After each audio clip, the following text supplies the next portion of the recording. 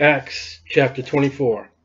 And after 5 days, almost a week, Ananias the high priest descended with the elders, and with a certain orator named Tertullus, who informed the governor against Paul. Here comes the Jews that are challenging Paul, and they bring an eloquent speaker. And when he was come forth, Tertullus began to accuse him, saying, "Seeing that by these we enjoy great quietness, that very worship deeds are done unto his nation by their providence, we accept it always in all places, most noble Felix, with all things." Oh man, that's bull. Turn it off. "Notwithstanding that I be not further tedious unto thee," and go home. "I pray thee that thou wouldest hear us of thy clemency, mildness, a few words." He already spoke too many words. "For we have formed this man a pestilent fellow, a plague causer, a destructive person, and a mover of sedition among all the Jews throughout the world, and a ringleader of the sect of the Nazarenes, who also has gone about to profane the temple." That's all lies. 5 and 6. What we just read to the temple, it's all lies. Exactly what they did to Jesus. They're lying about him. A mover of sedition? Well, that's what you think. But those who have believed on the Lord Jesus Christ, it's not sedition, it's the way of life. Among all the Jews throughout the world, the known world, that's true, kind of. But Paul's not bringing the Jews sedition, he's bringing them the way, the truth, and the life. To the world, it's sedition. But the world's way are sedition of Satan, and a ringleader of the sect of the Nazarenes. No, Christians, they said in Antioch. I don't even think Paul has ever been or come from Nazareth, or Nazarenes. But they know that Jesus of Nazareth. See, they knew where Jesus was from. Remember before? We know not where you're from. We know not where this guy is. Yes, you did. You knew. Who also had gone about to profane the temple. Now, this is the main charge. Remember a couple of chapters back, they caught Paul in the temple. He's purifying himself with 4 Jewish men. James wants Paul to say, hey, listen, you know, we've heard you lived a little wild with those Gentiles. You take these 4 Jews, go in the temple, purify yourself, and show, listen, you know what? You're civilized. To us, Jews at least. Whom we took and would have judged according to our law. The law would prescribe that Paul would be killed. Now let me read you something about the law. With Paul, too. Now this is what Paul would have. I'm going back to Deuteronomy 13. In verse 6, "If thy brother, a Jew, or the son of thy mother, or thy son, or thy daughter, all Jewish family, or the wife of thy bosom, or thy friend which is as thy own soul, entice thee secretly." Well, they're not doing it secretly. He's walking right in the temple. I mean, he's walking right in the synagogue, excuse me. And he's proclaiming the gospel through the Old Testament that Jesus Christ. So already they're wrong. Saying, let us go and serve other gods. Well, not gods. Serve Jehovah, the Lord Jesus Christ. But to them, Jehovah and Jesus are gods. They're not one. Sort of like Jehovah's Witnesses. Which thou hast not known. Well, that's totally wrong. Because they know who Jesus Christ is. You're talking to the very high priest that saw Jesus Christ. That talked to Jesus Christ. Watched Jesus Christ being beaten. You know who he is. You've seen his works. You've heard his testimony. "Thou nor thy fathers, naming the gods of the people which are round about you, Gentiles." Jesus Christ is not a Gentile God. "Nigh unto thee or far off from thee, from the one end of the earth, even unto the other end of the earth." Get that? That's what they said to Paul. "Thou shalt not consent unto him, nor hearken unto him, neither shall thy eye pity him, neither shalt thou spare, neither shalt thou conceal him." Don't hide him. "But thou shalt surely kill him. And thy hand shall be first upon him to put him to death. Afterwards, the hand of all thy people. That's exactly what Paul's doing, or was doing. These people are proclaiming a false god to Jews. And according to the law, you're to stone them. You're to kill them. And all the people are to take part. Yes, that's in the law. But this is not Paul. This is not Jesus. This is not the apostle. It's not done secret. They know exactly who Jesus Christ is. They just fail one to believe on him. The nations of people, Gentiles and Jewish people, are believing on this. But just to keep our jobs, we're turning away from them. So it's true. We're going to judge them by our law, but according to God, Paul has not broken the law.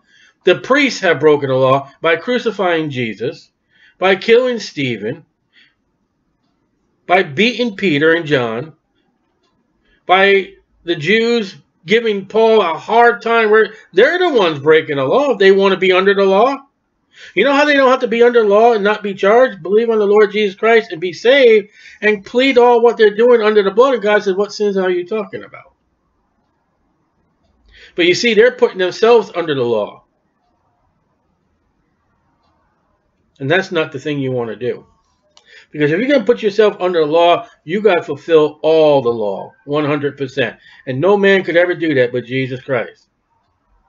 But the chief captain, Lysias, came upon us with great violence, took him away. Let's go to 21:32 real quick. Let's go to 21:32. Let's see this big violence. And who immediately took soldiers and centurions and ran down unto them. And when they saw the chief captain and the soldiers, they left beating off Paul. That's the Jews. And the chief captain came near. Now we know his name, Lysias. When the chief captain came near and took him and commanded him to be bound with 2 chains and demanded who he was and what he had done. Where is this great violence? With violence he came and took it.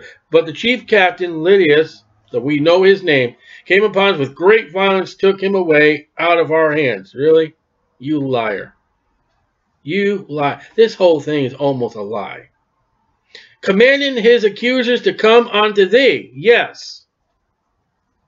By examine of whom thyself mayest take knowledge of all things. Yes. Whereof we accuse him. No, Lysias is like, you know what? This guy needs proper judgment. This guy needs to be put before a court, not in the hands of a mob.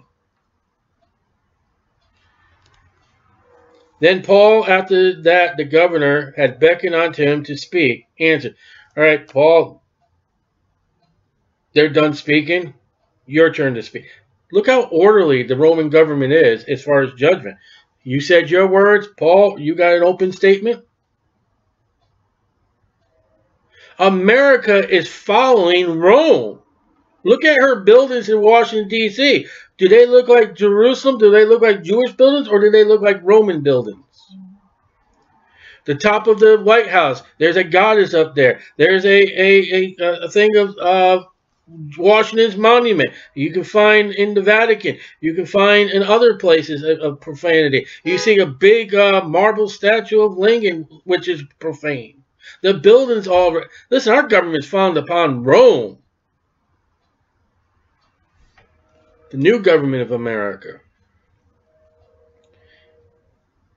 So is our court system. For as much as I know that thou hast been of many years a judge unto this nation. He's talking about Felix. Felix, you're an expert. I do the more cheerfully answer for myself. Because that thou mayest understand that there are yet but 12 days since I went up to Jerusalem for the worship. It's only been 12 days. 12 days Paul could have been, and whatever it took him to get to Jerusalem. He could have been going to Rome. And they neither found me in the temple disputing with any man. I wasn't in there disputing. I was there. Yes. Neither raising up the people, neither in the synagogues nor in the city. Paul did not do what he did in the Asian nations, in the synagogue. He did not walk in the temple and have a ruckus. He went to the temple. He did his purifying. Neither can they prove the things whereof they now accuse me. They can't prove it.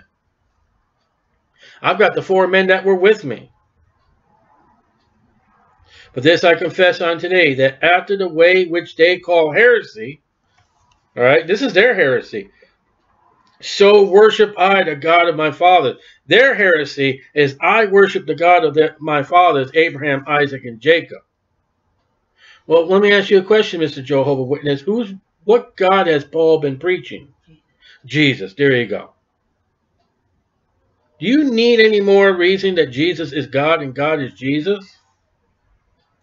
Believe in all things which are written in the law and in the prophets. The law and the prophets spoke about God and spoke about Jesus. They're there. And have hope toward God, which they themselves also allow, that there should be a resurrection of the dead, both of the judged and unjudged. And you find that in Daniel. There is coming a day that all the graves are going to open up for all humans. Now the rapture, that be all the saved Christians alone. There are some Jewish raptures in the tribulation period. But eventually, when time is gone, the millennia is gone, and the time has stopped, and hell and the dead are going to be raising up their dead. Eventually, everyone will have a resurrection and judge before God. And here do I exercise myself to have always a conscience void of offense towards God and toward men. Listen, what I'm doing right now, I am pure. I have no regrets. I have no guilt. That's the peace of God by the Holy Spirit. Now, after many years, I came to bring alms to my nation, Jerusalem, Jews, and offerings. And we read about that in Acts 11, 29, 30. Remember we talked about the missionary church was giving aid to the home church. There was a dearth in the land. Paul was one of the people that would bring the money. Whereupon certain Jews from Asia found me purified in the temple, neither with multitude nor with tumult. This time they caught me in the temple. Listen, I've been in Jerusalem before, sir. I came to help the church. Where was their complaining then? Yes, sir, Felix, whatever title Felix would get. I was in the temple. Complete, yes. But I was doing the Jewish purification. I wasn't with a multitude, and there was no tumult. Who ought to have been here beside thee, and object if they had against you. Where are these people that caught me? Where are the people that are claiming that I caused this ruckus in the temple? Yeah, here's the chief priest. Here's this elegant orator. But where are the people that caught hold of me? Where are the people who are going to rip me alive had not been for Lysias? Where are they? They got a problem with me. Why ain't they standing in this court? Whatever you call Felix. And Paul is treating Felix with utmost respect. But, hey, the people that should be here, he's saying, are not here. Or else, let these same here say, if they have found any evil in me, while I stood before the council, these people that did show up, if I've done evil, except it be for this one voice that I cried standing among them, touching the resurrection of the dead, I am called in question by you this day. And that happened before. You know what the main problem is, Felix? Yes, Paul? They're doubting the resurrection of Jesus Christ. That's their problem. That's exactly what I've been teaching through all Asia. That is my ministry. The resurrected of Jesus Christ. And they don't like it. That's why we're here. And when Felix heard these sayings, having more perfect knowledge of that way. Now, what is that way? Where Jesus said, I'm the way, the truth, and Felix had understanding of the Christians and the followers and apostles of the Lord Jesus Christ. Look at that. He deferred them and said, when Lysias, the chief captain, shall come down. All right, you guys mentioned Lysias. I may be saying his name wrong. I apologize. I want to hear out of Lysias' mouth what happened that day. Oh.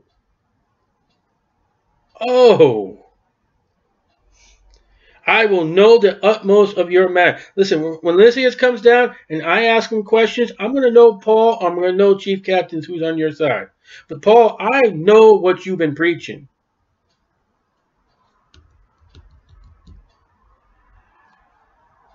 And he commanded a centurion to keep Paul and let him have liberty. That's interesting. Paul can go about. And that he should forbid none of his acquaintance to minister or come unto. Listen, people want to bring him anything. He wants to teach them. They want to give them all liberty. Look at that. You know that's God working. But again, remember, Paul's not where he's supposed to be. And after certain days, when Felix came with his wife Drusilla, which was a Jewess.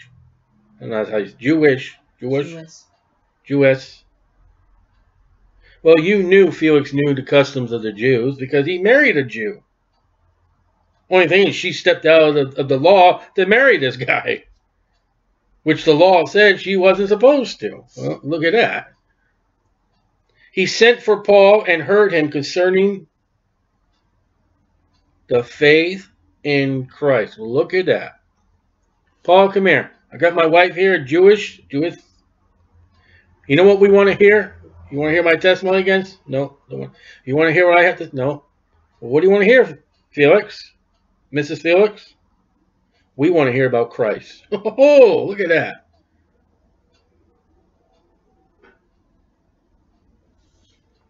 And as he reasoned of righteousness, temperance, and judgment to come. What's that judgment to come? Man, if you don't believe on Jesus Christ, you're going to hell. What is temperance? God is long-suffering. He's not willing that any should perish. What is righteousness? That's Jesus Christ and Jesus Christ alone. This guy is teaching to a ruler, a judge of a nation called Rome. He is preaching the death, burial, resurrection, and you're going to go to hell if you don't believe. And you better believe that God's long-suffering. He's giving you time right now to believe. And the only righteousness you have is Jesus Christ. How's that for a message? And watch this. Judgment to come. Ready? Felix trembled. The Holy Spirit is working on Felix. This guy is trembling at the gospel that Paul is preaching. You're going to go to hell. You're going to be judged by God. Felix trembled. And watch. And answered, go thy way for this time. I can't deal with it right now. You realize Felix could have got saved that morning or whatever it was if he just didn't say, go away. You know how many people I've met in my lifetime? Go that way. I can't deal with it right now. And I prayed, I thank God that I did not say to God, go thy way for this time. I thank God. Because I trusted Jesus Christ as my Savior, and I'm saved, and I know it. I don't know whatever happened to Felix. Nothing's ever said about him. Did he finally get right? I have no idea. But right now, go thy way for this time. He's putting Jesus off. When I have a convenient season, you know what that means? I can receive Christ later. You ever have anybody tell you, I'll do it later? I've men in prison tell me, oh, later on, I'll trust Christ. You're a Felix. I'll wait till I get older. I want to sow my wild. I want to do whatever I want. And then later on, when I get to be old and I get closer to God by years of death, I'll do it then. I will call for thee. Now, it's quite interesting because if Felix says, if I really want to get convicted and really want to do right, I know who to call.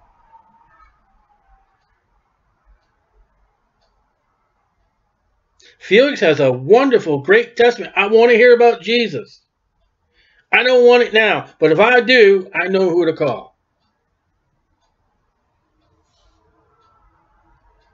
He's listened to a guy who's brought before him in chains with a charge of destructing the world. And he tells Paul, I know the way of Christ. Verse 22. And Felix heard these things, having a more perfect knowledge of the way. I have planted, Apollos watered, and it doesn't look like God gets increase. Somehow Felix has already been witness to of Jesus Christ, verse 22. And the watering comes, verse 25. Did Satan take that seed? Or did the cares and riches? I don't know. I can't answer that.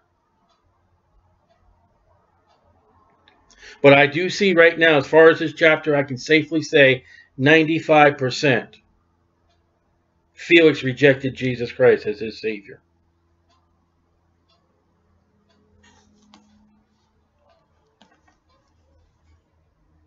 But after 2 years,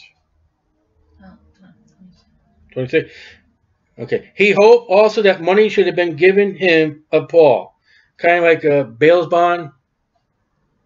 Somebody would give money, you know, we'll pay for Paul. We'll take care of him. We'll keep him in line. You know, we'll keep him out of your hair. That he might loose him. So he has liberty in 23, but in 26, he's still in jail.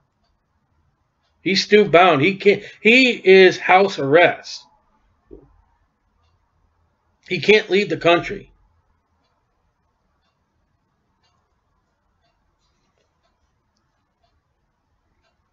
Sent for him that oftener and commune with him. But after 2 years, that's a long time.